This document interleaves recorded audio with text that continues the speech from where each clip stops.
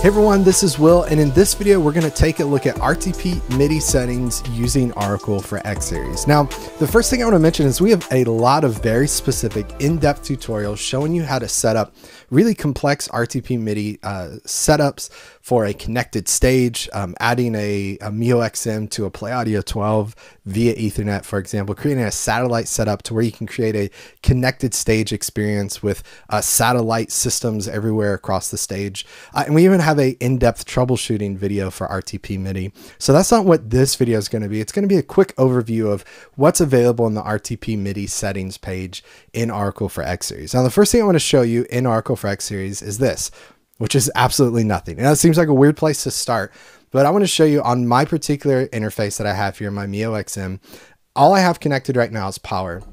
So the way I want to connect this to my computer is use this Ethernet cable here. I'm going to connect it to the front panel of the interface. And then what this is going to do, the other end of this is connected to my computer. In this studio setup, it's hard to show you that connection.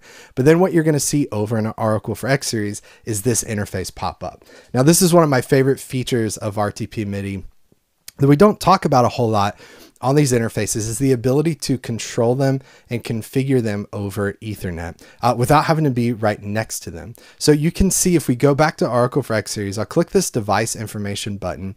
You can see it says connected with RTP. That simply just means I'm connected with Ethernet. I'm not connected via USB and I have to be close to it. I'm connected via Ethernet. And this is super helpful, particularly in a connected stage environment or a install situation where maybe this is in a rack backstage and you're at front of house. If you happen to be on the same network, if you have a network switch that, let's say your laptop can plug into that the interface is also on, then you can remotely configure and control your device via that Ethernet cable. One of my favorite features is I could be at front of house and my interface could be backstage. And if I need to repower that or power cycle the interface, I could click reboot device. That's going to turn off the interface back at the stage, and at front of house, I can stay exactly where I am without having to walk, which is great. So now with that, our Mio XM is connected to our computer via Ethernet. Let's go to that RTP MIDI page and I'll show you again some basic settings and some basic things we can do there. So I'll click into RTP Network MIDI. The first thing I want to show you is we can set a static IP address for our interface. Now by default, I plug my interface in, it's going to use DHCP to automatically assign a IP address to match the network that you're currently on so that it works. But let's say you need to add your Mio XM to an existing network. Maybe there's a VLAN, and so you have some IP addresses that are kind of sanctioned off that are just for live performance, for instance, at a venue or an install situation.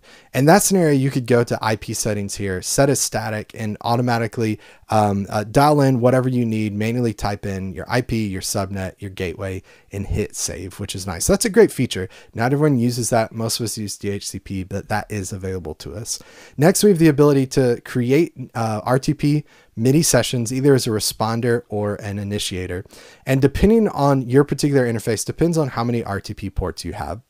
So I have 12 particular RTP connections I can create, and those are discrete connections from my Mio XM to up to 12 different computers, 12 different other Mio XMs, Mio XLs, Play Audio 12s, whatever it is, that allow me to pass MIDI back and forth over a single Ethernet cable or across a network if I'm connected to a network switch. So again, in this particular setup, I can initiate or respond to MIDI connections and set this up in a way that once I plug my interface in, plug in that Ethernet cable, it automatically connects to another computer or another interface, which is great. And again, as a reminder, we have more in-depth tutorials on dealing with RTP MIDI with particular iConnectivity interfaces, as well as even troubleshooting those. So if you have any questions about that, first check out the other and previous videos linked in the description of this video.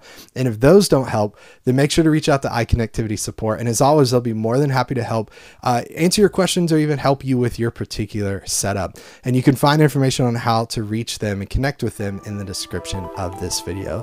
Thanks so much for watching, everyone, and we'll see you on the next one. Take care. Bye.